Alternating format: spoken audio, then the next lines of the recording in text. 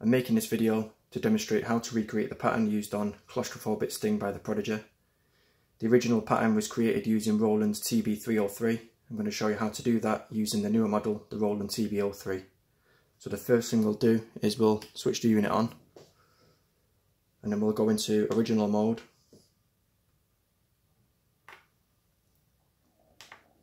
And then the next thing we'll do is switch the knob into the right pattern position. And we're going to store this pattern in bank 4. So we'll clear this pattern off. And now we'll input the amount of steps in this pattern, which is 8.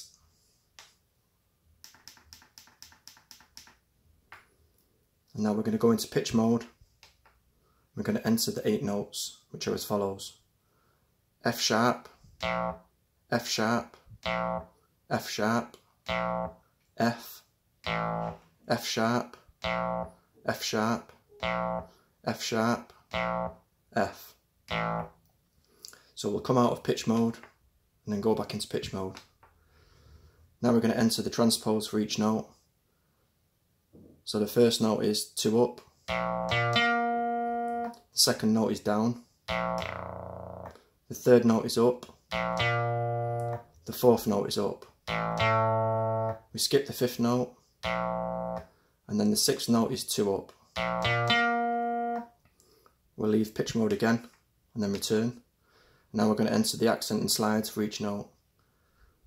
So note 1 is a slide. We skip note 2. Note 3 is an accent. Note 4 is an accent. Note 5 is a slide.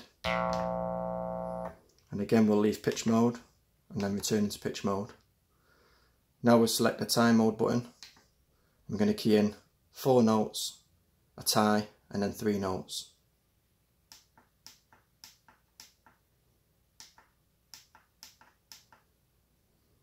So now we'll play it and we'll see how it sounds.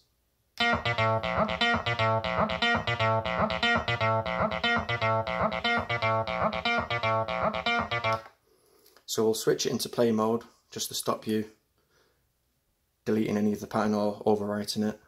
And we're going to go to waveform and switch saw. And now if you look at the tempo, it says 119 when I think it should be about 150. So we'll turn this up as we play the pattern again.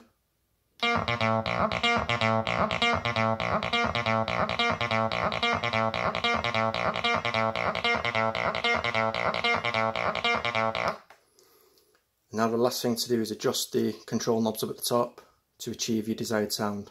So I'll play the pattern and I'll adjust these knobs.